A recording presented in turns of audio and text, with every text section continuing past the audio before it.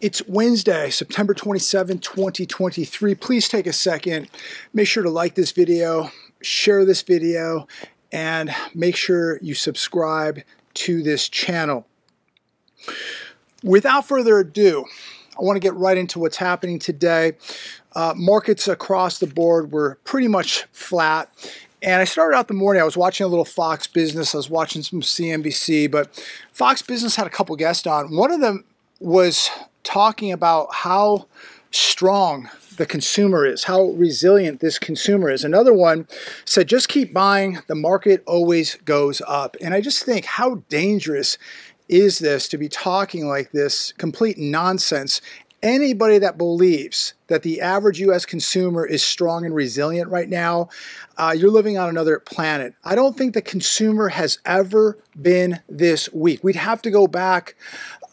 We would have to go back to the Great Depression to see a consumer as weak as the one we have right now. People cannot save money. They're getting worried. They're getting absolutely destroyed at the grocery store, the gas pump, paying for labor. The consumer's in big trouble, ladies and gentlemen, and as we talked about yesterday, if it wasn't for credit cards, keeping this can getting kicked down the road further and further, this would look a whole lot different. But again, market's flat today. The people on the television are continuing to tell you to keep buying into these markets. They want the consumer to go out, keep spending. I was looking at the website, theeconomiccollapse.com, 10 things which prove the U.S. economy has hit a major pivot point. And just to go through these for you really quick, consumer confidence was down more than expected this month. 2, the Conference Board's index that measures future expectations has actually dropped below a level that historically signals a recession within a year. The number was 73.7 in September. It was 83.3 in August, continuing to go down. Mortgage rates are at a suffocating level. Sales of new homes plunged 8.7% last month. Another one, a record number of U.S. consumers are indicating that the credit conditions are getting tighter. What a shock.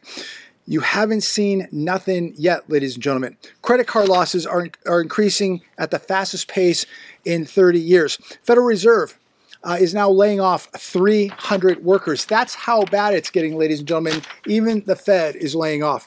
The number of bankruptcy cases in the U.S. has increased on a year-over-year basis for 13 months in a row. Goldman Sachs is warning that America's oil reserves have hit a 40-year low. Here's another one. We're hearing a projection that the price of oil could reach $150 a barrel.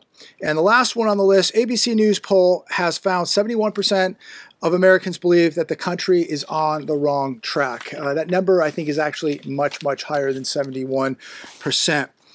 But again, this is just another indication.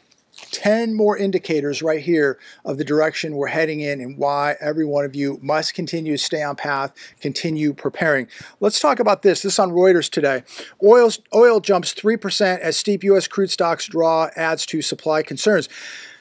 We are now witnessing a 13-month high in oil prices. You're seeing this at the pump. Oil today was up over $3.60. I just checked it. It's at $93.71 a barrel. We are approaching $94 a barrel, ladies and gentlemen. Now, I didn't purchase any gas today. I would probably gather that we're probably going to see super unleaded today, tomorrow, breaking $7 here in the desert, and most places will probably be at $6+ for regular here in the desert. You go to LA, these numbers are going to be much, much higher, but this is telling you and I to prepare for more inflation. Oil prices going up means you're paying more at the pump, means you're going to be paying more for food at the grocery store, you're going to be paying more for those retail items at Walmart, because all of this stuff is being transported by gasoline and diesel, which requires oil. So get ready for more inflation. They told you it was going down. It's not. It's going up. We don't even know what the real inflation numbers are, but what we do know for sure is inflation is not going down. I'm not seeing any relief at the grocery store, certainly not seeing any relief at the gas pump. Where are you seeing relief at? Everything, from what I see, continues to get more and more expensive. 10-year Treasury yield reaches levels not seen in more than 15 years. As I make this video, the 10-year bond yield, 4.61%. This is going to affect your mortgage rates. This is going to affect the interest rate on your credit cards. It's going to affect the rate on your auto loans. It's going to affect the rate on your student loans. This is a big deal, ladies and gentlemen. We better be paying close attention now to the bond yields, especially the 10-year bond yield. This is a big deal. The cost to borrow money is going up. The cost to service debt is going up. You need to be aware of that. These problems, ladies and gentlemen, are not going away. I don't know about you, but as I'm watching this stuff today, I'm getting more and more concerned. I'm happy that I've been preparing for years. I'm glad that I've bought the gold, the silver. I put food and water away. I've gone out, trained at the range. I've been working on the mat. I'm hitting the gym. I'm happy I've been doing that. But I know that millions upon millions of people have not worked on their health. They're not working on their security. They're not working on their financial situations. They're not working on their spirituality. They're not getting closer to God. And, you know, as we continue to see crime escalate throughout the country, this is a red flag. This is a warning sign to what you may be dealing with in the very near future. You know, people are stealing stuff for entertainment. They think it's fun. They're turning around selling this stuff, you know, on social media. But what happens when these people begin to get hungry? And we're watching the system continue to deteriorate. And it's going to be much harder to feed this country, especially as more people come to this country. Think about the stress this is going to put on the system on feeding people. And what happens when people get hungry? They lose their minds. It's no longer going to a store to flip a handbag for some cats. It's no longer going to the store, to a Macy's or a Nordstrom's for fun and entertainment and stealing. No, now it's about survival. Now people are going to be angry. They haven't eaten in a couple days. They're not going to go to Macy's. They're not going to Nordstrom's. They're coming to your house. Are you prepared to deal with that? If you are not, you need to wake up. You need to get your house in order, get your security in order.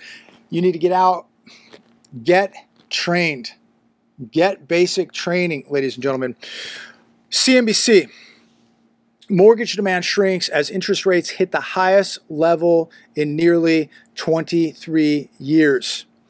I checked bankrate.com today on a 30-year. It was 7.78% for a 30-year fixed rate. Applicants to purchase a home fell 2% for the week, down 27% from the same time a year ago. Anybody telling you that the housing market is not collapsing right now is out of their mind. Just because prices haven't come down yet, sales are plunging. Sales are collapsing. Refis fell 1% for the week. They're down 27% from a year earlier. Again, these are startling numbers. This is anybody in the mortgage industry right now is just getting absolutely pummeled. CNBC. Mortgage demand shrinks as interest rates hit the highest level in nearly 23 years. Anyone telling you that we're not in a housing collapse right now is out of their mind. They are drinking the Kool-Aid.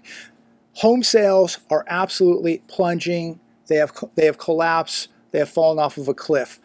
Prices are next. Just because prices haven't come down yet doesn't mean we're not in a housing collapse. When you cannot sell a house, when there are not qualified buyers, when nobody can buy a house, when listings are not moving, you're in a housing collapse. And we're in one right now. Applicants to purchase a new home fell 2% this week. We're down 21% from the same week a year ago.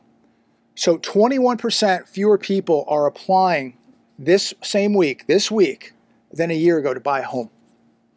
Refis fell 1% for the week. They're down 27% from a year ago.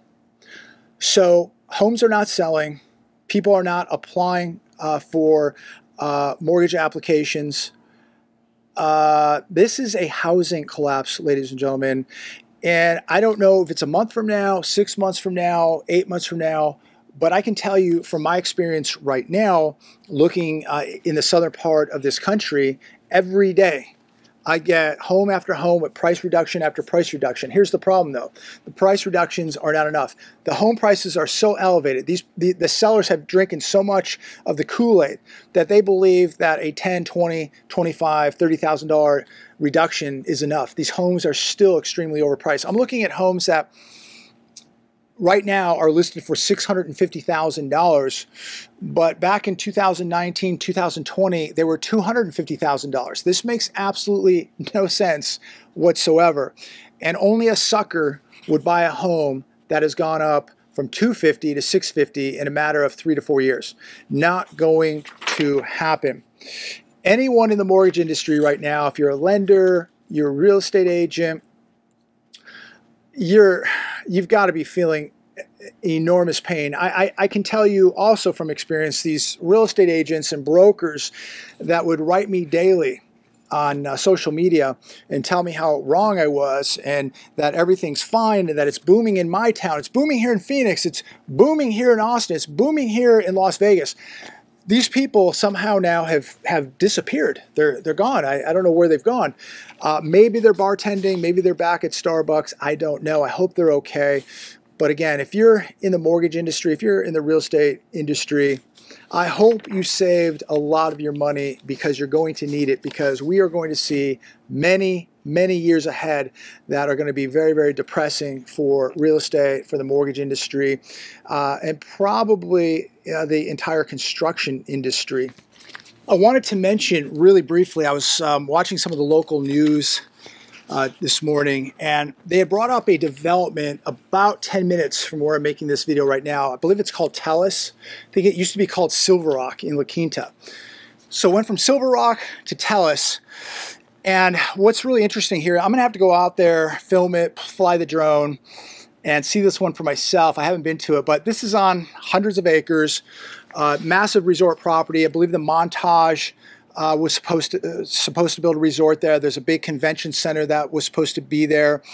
$1 million homes, golf course, shopping, all this incredible stuff. Well, nothing has been going on. It's been sitting with nothing happening. They're looking, they say, for financing.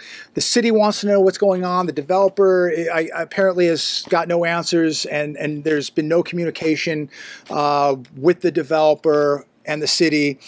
And apparently the funding has run out, and now they're looking for financing. And in the meantime, this thing is sitting. And it's been sitting for quite a while. I don't know if it's been sitting for a year or multiple months, but it's been sitting all summer. And a lot of the framing that has gone on with some of the structures out there, you know, have been under rain, that massive rain that we got out here. It's been sitting in the sun, and it's basically a big old dirt cloud out there. And so I'm gonna have to go out and check it out. But this to me is, again, a sign of the times. And to me, it's just the movie that we saw in 2008 where these massive developments just stopped. It just stopped. They turned into a massive dust bowl. And they sat for many years, and then eventually they were sold off for pennies on the dollar. So I don't know if that's what's going to happen with Telus, but it's been sitting apparently for a very long time with no activity, no funding. So what is going to happen with that? So I'm going to make sure to get out there, check that out. But I wanted to bring that to your attention because we're talking massive convention center, Montage, $1 million homes, golf course, shopping, and all of it has just stopped. And my concern is we're probably going to see that with the Disneyland project out here in Rancho Mirage. So we have these two massive projects, and the Disney project in Rancho Mirage, they've already said is on the chopping block. They're thinking about stopping it very soon. And what happens then? We have a massive 800-acre dust bowl sitting in Rancho Mirage for how long? A year? 2 years? 5 years? 10 years? I don't know. But this is also very concerning when you see these multi-million or billion-dollar developments begin to seize up.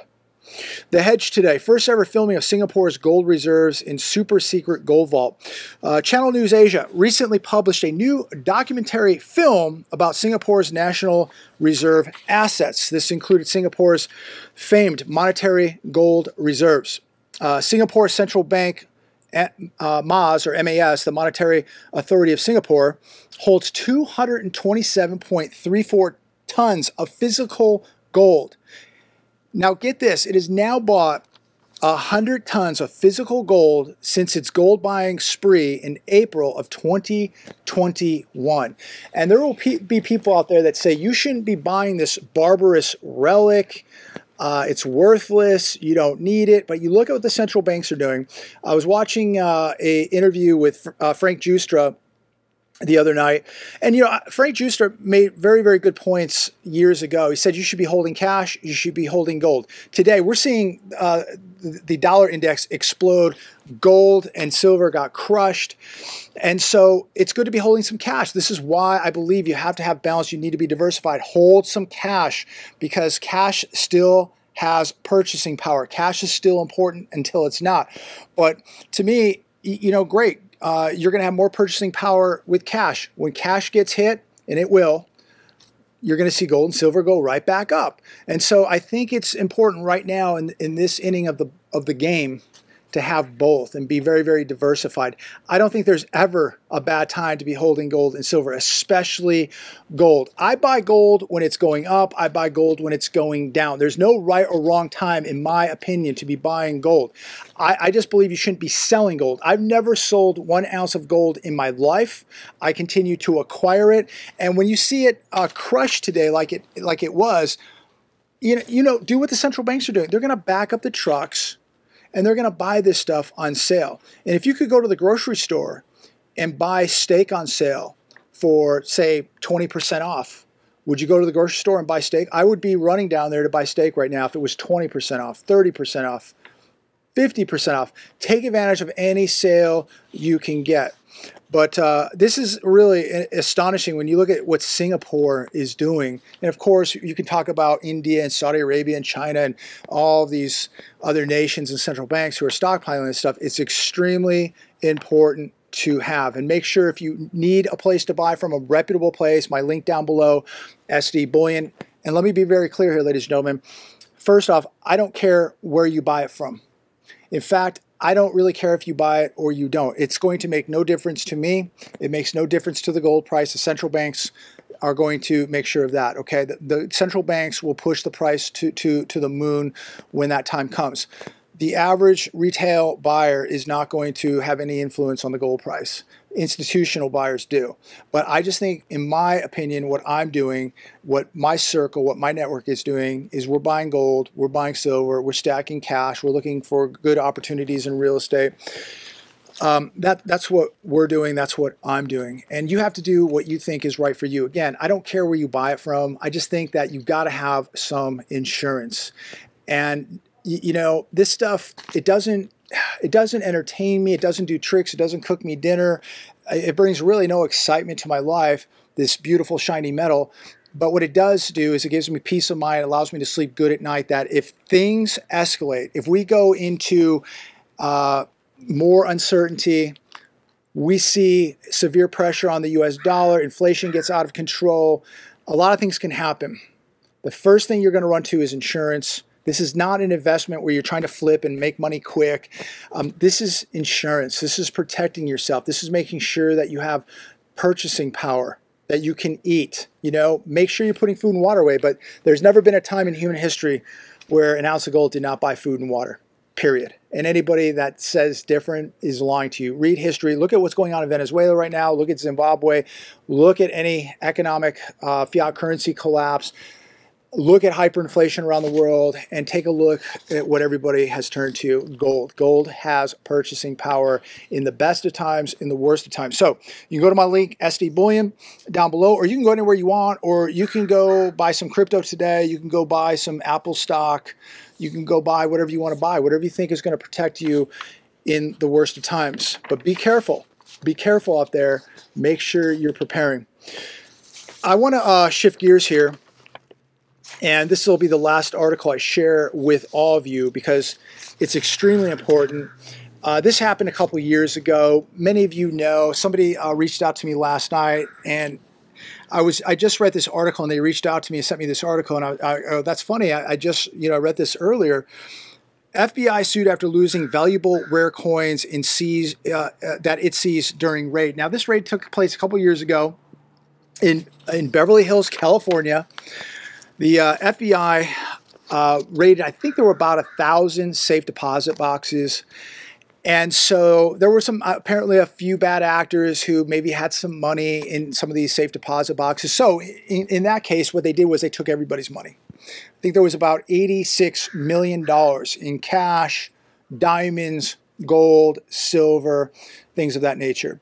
So because of a couple bad actors, they took everybody's safe deposit boxes. David Meline stored 110 gold coins there, and these were, I believe, rare collectible coins. And he only had one box. They were all in that one safe deposit box in that Beverly Hills vault. The FBI said that they lost the coins. Then they said that, hey, we found some of them, and they returned 47 of them. So they lost them, didn't have them, but then they returned 47 of the 110, leaving 63 coins still missing. Some people had their precious metals stolen. They had cash stolen. And many people had to get attorneys and fight to get their money back. I remember there was a gentleman who had won a lawsuit for an auto accident. He was in $50,000 cash. He put it in there, and he had to fight to get his cash back. Wasn't in any kind of illicit activity, was not a criminal, but he had to spend money to get his money back. So now people are fighting the system with their own money to fight the system to get their money back. So it's costing them more money to go after their money. And it's just shocking where we're at today and how easy it is to just lose everything maybe you've worked for, everything you've saved up. And so as I leave you today, remember the old saying, if you don't hold it, you don't own it. I highly advise that, you know, if you're holding some cash, you're holding some gold, some silver, whatever it might be, the last place I advise that you put it in is in a safe deposit box at a bank and even one of these private vaults. Because all it takes is one warrant from a judge who you know, they're basically saying they fooled the judge with falsified evidence, got the judge to sign this warrant. So they get the warrant, and now they can go in and just take everything. And you have to spend a lot of money to get it back, and you may not even get it back. So don't hold your money in a bank. Maybe don't hold it in a private vault like this. Maybe you need to put it somewhere else. Maybe you need to bury it. Maybe you need to have some places that you can put it where you can get to it in a time of need. But, you know, I don't know. I'm not saying put it under your mattress, but it's beginning to look like the mattress is a lot safer than a safe deposit box at a bank or a private vault in Beverly Hills. And if they can go into Beverly Hills, California, into a private vault with 1,000 safe deposit boxes, they can go to your bank like nothing. So maybe you're better off burying it in your backyard. Maybe you are better off putting it in your mattress. But I think now you have to start thinking outside of the box a little bit about where maybe some safe places are to hide your assets and cash, because apparently it's not safe in the bank. It's not safe in a private vault in Beverly Hills, California. So maybe it is safer somewhere else. So think about that. How easy it is for them to just take everything you worked for. So sad. So sad. It's disturbing. It's actually really repulsive when you think about it, how many people got hurt here. How many people just said it's not, you know, just think if you had $10,000, $20,000 in one of those boxes and you call up an attorney and they're going to tell you it's going to cost thousands of dollars and it's going to be time consuming. And most people probably go, you know what? Forget about it. Let them keep it. I don't want to sit in a courthouse for multiple days. I don't want to pay thousands upon thousands of dollars to an attorney. It may actually cost more for the attorney than the money that you had in that vault. So these are things we got to start thinking about. It's not just, you know, the criminal that is trying to rob you. Now the system is trying to rob you. And they can get a warrant and go to your bank or your vault and take everything. So be aware of that. Be aware of that. On top of the bailouts, the bail-ins, and all this other crime that's taking place, and we're going to see a lot more of it. Have a great day. God bless. Please like, share, and subscribe.